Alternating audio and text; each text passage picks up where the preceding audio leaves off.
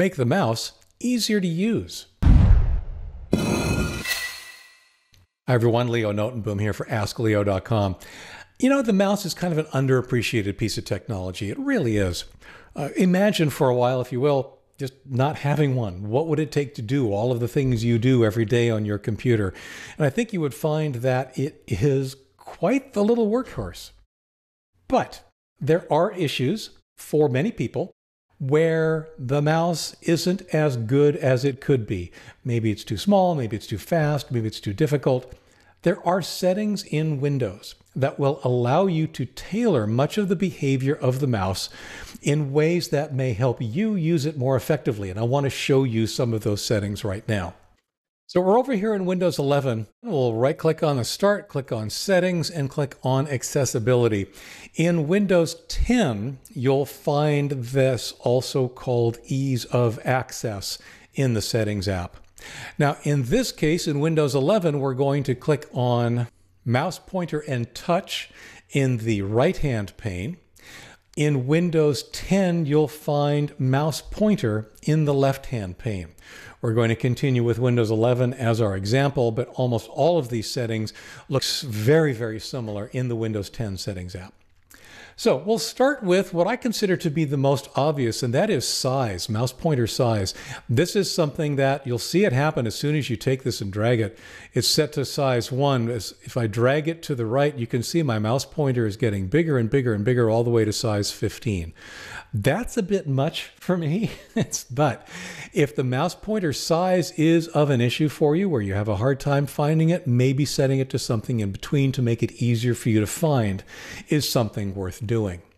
In that same vein, and this is often hidden, but if you click on mouse pointer style, you'll see that there are some options here as to what to make the mouse pointer look like. The default is the standard white pointer with a black outline. You can make the mouse pointer black. That may be easier for you to read. You can make the pointer what they call inverted. And what that is they're actually taking a look at what's underneath the mouse and inverting the mouse pointer. So if it's on top of something black, that piece of the mouse pointer turns white, and so forth. I don't find this particularly useful. You might. This last one does not mean make your mouse pointer green. It means make your mouse pointer whatever color you'd like. Green just happens to be their example, their recommended color, lime. But you can make it some other color using their own color picker. If you wanted a nice red mouse, you could do that. I'll just hit done. And now you can see that my mouse over there is red. My preference, personal, I'm fine with the mouse pointer the way it is. But those are some very, very quick ways to make the mouse pointer itself more easy to find on the screen. So with that, we're going to make this go away and now click on Related Settings. Now, we're currently in the Accessibility settings. This actually takes you over to the Devices settings for the mouse device.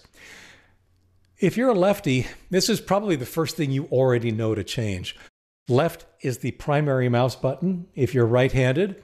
If you're left-handed, you might find it more comfortable to make it the right mouse button. It simply swaps the two buttons. So whenever you're told to click the left mouse button, after changing the setting, you would click the right mouse button and vice versa. Mouse pointer speed controls how far the mouse pointer moves on the screen relative to how far you physically move the mouse on your desk. So you may have it move a lot on the screen for a little bit of motion, or you may do the reverse. My advice here is to experiment with this one on your machine. Like I said, it's one of the things that I do change based on the characteristics of the specific mouse and the specific machine that I happen to be using. It can vary fairly dramatically from machine to machine and from mouse to mouse. This is one of those things that can actually make the mouse significantly easier to use if you find that it's either moving too slowly or you're constantly overshooting wherever it is you're trying to click. Rolling the mouse wheel to scroll.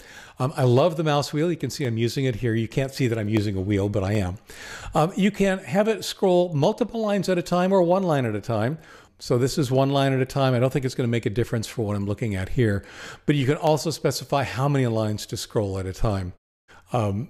The large numbers don't necessarily make a lot of sense to me, but once again, this is something that is worth experimenting with. If you use the mouse wheel, you may find that there is a setting that is more comfortable or more natural for how you happen to use the mouse. Now, scrolling an inactive window when hovering over them, this is the default behavior, and in order to show you what that really means, I'm going to fire up another window here and actually make it a little bit smaller to make the scrolling part. So you can see that even though the control panel, the settings app, is the current application, I just clicked on it, if I hover the mouse over File Explorer and rotate my mouse wheel, that's what scrolls, right? It's not which is the active window, it's which one is my mouse happen to be over. Most people find that to be perhaps the most natural. If you turn that off, now I'm here in Settings, App, and if I scroll, I can scroll over here, but if I'm over File Explorer, I'm not scrolling File Explorer, it's scrolling the active app. If I want to scroll in File Explorer, I have to actually make that the active application, and now the scroll will work once I click in that pane, right? So that's a setting. Again, if you find yourself having trouble getting things to scroll the way or when you think they should, that's a setting to investigate. All right. But wait, as they say, there's more. Additional mouse settings. Now, this will actually look really familiar to anybody who's used Windows for a while because this is the old mouse settings dialog. I'm expecting most of these settings to migrate into the settings app, and you can see here that the very first one, switch primary and secondary buttons, that's exactly what this switch is over here in the settings app. But there are other settings here that are not yet migrated there. They're available only in this advanced or additional mouse settings dialog. Double click speed is one that frustrates a lot of people. I'm comfortable with it because I know what to expect, but some people have trouble. Some people want the amount of time that it means for a double click to be recognized as a double click to be longer. They just don't naturally click fast enough for those two separate clicks to be recognized as a double click. This allows you to fine-tune just exactly what Windows thinks is a double click. Click lock. This is an interesting one. So I've turned on click lock, and what it boils down to, as the description says, is it's a way to simulate clicking and holding without needing to hold. Clicking and holding can be problematic for some people. So instead, here's what you do. You can obviously click on things and it'll be just fine as normal. But if I now click and hold, in my case, I'm just holding for a couple seconds, I've now released the mouse button, and yet it's acting as if the mouse has been held down. So this is another way to make some of Windows' native interfaces perhaps a little bit easier if you have some fine motor skill issues. Pointers, you can select additional pointers. This is one of those things that I expected them to make available in the settings app a little sooner than they have, but this goes back to, gosh, very early versions of Windows. There are various collections of pointers that you can select from. In my case, let's see, Windows Black. I'll just use Windows Black Extra Large, and you can see all of these different pointers have changed their characteristics. Now, it's not going to actually happen until I hit apply, but in this case, this is a way of changing a lot of the different pointers that Windows includes with it automatically. In addition, there are pointer packs. You can create your own, you can get other pointers. It's not as popular as it once was, but this is another way to basically control what the pointers look like and how easy it is to find them on your screen. Finally, pointer option, pointer speed. This is the same thing we talked about earlier in terms of selecting a pointer speed, the amount of distance it'll move on screen compared to the amount of distance you actually move the pointer on the desk.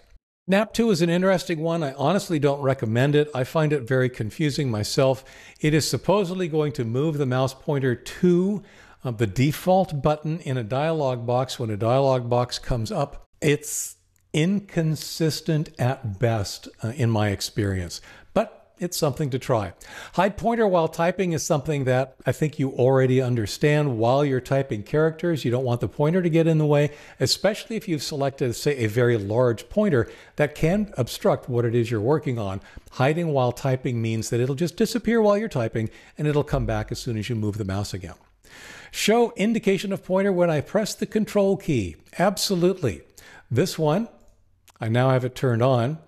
If I press the control key, you saw that there was a little sonar, a series of concentric circles that quickly told me where my cursor was, where the pointer was.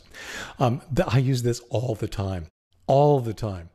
Because I lose track of where the cursor is or where the pointer is. I don't make a bigger pointer. I just use the one that's there, and sometimes my eyes just lose track. One I skipped over, and I think it's actually been on kind of, pointer trails is another one that I also find very useful. As I move the mouse around, you can see that there's kind of a trail of mouse pointers behind it. That's another way to help you locate where the mouse pointer happens to be at any point in time. It's one of the things that I turn on first, actually, when I set up a new machine. And finally, I do have to point out that while this mouse properties dialog has these 3 tabs in it, buttons, pointers, and pointer options, you may find additional tabs depending on the software installed with your mouse, depending on the drivers that accompany it.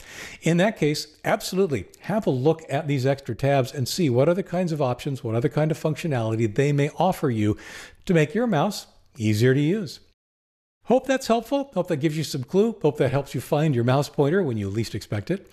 For updates, for comments, for links related to this and more, visit askleo.com/148957. I'm Leo Notenboom, and this is askleo.com. Thanks for watching.